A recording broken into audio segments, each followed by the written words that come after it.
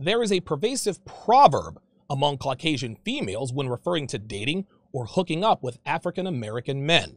And that saying is, once you go black, you don't go back. What this means is that once a woman has a little fun with a black dude, she won't be interested in going back to dating white guys or any other race of male on account of the wild and crazy time she had with the brother. Now, I'm not a white girl, so I can't speak to whether or not this is true. However, I have a proverb to piggyback off of that one, which rings 256% true. And my proverb is, once you go black, you can't go back. Allow me to explain. Women are extremely influenced by perceived social pressure, whether they admit it or not. All of their decisions, from what they wear, to where they work, to the cars they drive, in their minds, are heavily scrutinized by just about everyone they know. Of course, this isn't really the case. Sure, a friend of hers might comment on her new shoes, or the fact that she needs to find a new job, or that her boyfriend is a loser. But after that 45-second conversation, her friend isn't thinking about her anymore. She's thinking about herself. The problem is, women don't realize this. They're under the impression that everyone around them, men and women alike, are constantly judging everything they do all the time, as though they have nothing else to do other than to watch and talk about her all day, every day. This speaks to the extreme solipsism of the female species. More importantly, it is the reason that when they mess with black guys, a lot of them feel like they can't date white guys anymore. In her mind, if she's seen with a brother, she knows she's probably off limits to white guys. So now the question becomes, why are white girls considered to be off limits to white guys once she messes with black guys? Why do white guys lose their freaking minds when they find out their pretty blonde-haired, blue-eyed snowflake has been violated by a brother?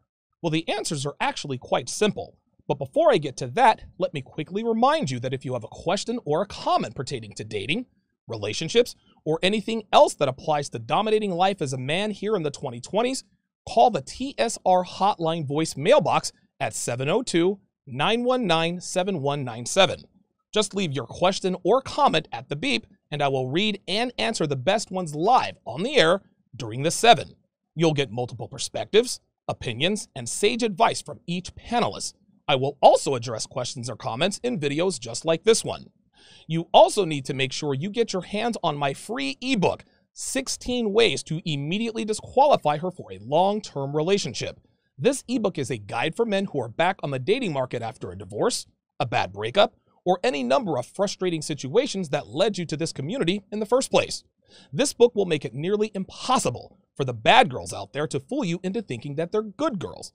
This book is absolutely free when you sign up for my newsletter. Go to donovansharpe.com/newsletter, plug in your very best email, and the book is yours. Okay, let's get back to our question. Why are white women considered to be off limits by white guys if they've messed with black guys? I answered part of this question in a video I did a while back discussing the racial implications of the very first Black Bachelor in that franchise's history. Take a look. The second uncomfortable truth about The Bachelor people are afraid to talk about out loud is that the white women who compete will be considered tainted by white men. Yes, this is also a thing. When a white man finds out his white wife or girlfriend had biblical relations with a black man, he loses his mind. She's ruined, he thinks. But his adverse reaction is not because of racism, at least not most of the time. It's about the adult film industry and the media for the most part. Let me explain. Every black male adult film actor, without exception, has an exceptionally large... Now, the same could be said about their white counterparts, which is why they're in the business in the first place. But the black male actors have these gargantuan that make even the most impressive-looking white bananas look comparatively small. If any man, black or white, consumes enough adult film entertainment with black actors, he's going to internalize this as the norm and subconsciously assume that every black man has a huge... Add that to the fact that white men are routinely portrayed in movies and television as latent or inferior beta males, while black men are portrayed as these static alphas. I can see why some white guys might hit the eject button if he finds out his pretty little fair-skinned companion has been to the dark side. He's thinking of her being ravaged by this hulking, muscular super alpha with an eggplant emoji the size of a baseball bat. This is exactly why a lot of white men will not date white women who have dated black men. Very few would admit that out loud, but a lot of them really do feel this way. So when white men watch Matt James swapping spit with pretty white women, those girls are all but discarded from their lists. Don't believe me? After Lindsey Vonn dated Tiger Woods, white guys stayed away. Only black men would date her exclusively, and now she's engaged to NHL star PK Subban, who is black. Then there's Amber Rose. You think white guys are lining up to date her given her dating history? Look, I don't make the rules, but facts are facts. And at the end of the day, every white contestant on Matt James's season of The Bachelor will find it very difficult to find white men who will date or marry them. That's a difficult truth to acknowledge for these girls, but it is indeed the truth. Today's white men consistently show and tell white women that once they're marked as a wet and dirty shark, which is a derogatory label assigned to white girls who date black guys, she is then considered to be undateable and unmarriable. Now, white men would never admit this out loud or in a group, but black men are a threat to them in terms of dating market value. Yes, white guys are at the top of the dating market food chain, meaning that all things being equal, most white girls prefer white men. But conventional wisdom in their circles is that man for man, black men are physically superior, have more game, and are much better between the sheets than they are. Whether or not this is actually true doesn't seem to matter, but the fact of the matter is that mainstream media portrays black males as static alphas who generate tingles with every interaction they have with a woman. Then, like I previously discussed, when you factor in interracial adult films into the mix, where every black male actor has an enormous sausage, which of course further perpetuates the BBC myth, it's no wonder white dudes stay away from white girls who have come to the dark side even one time in their lives. So rather than admitting the truth about their dating market options, white girls use the word don't in place of the word can't. They do this to give themselves and the world the impression that they'd go back to dating white guys if they wanted to, knowing that they probably couldn't if word got out about her proclivities to commingle with brothers. Here's another question. Is this really about race in the first place? In short, no. Let me give you a personal example.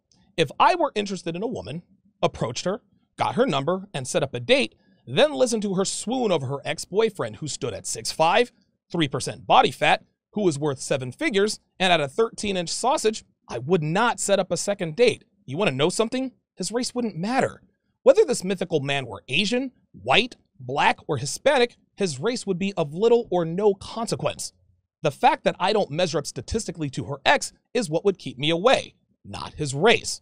Today's white men live that make-believe scenario every time they see a good-looking white girl holding hands with a black guy. No, they can't assume what his net worth is. But if that guy's in decent shape, white guys automatically assume that he is plowing her senseless with his baseball bat-sized male organ. In a white guy's mind, he thinks that he'll never be able to smash her or take her on the emotional roller coaster ride the brother appears to be doing for her.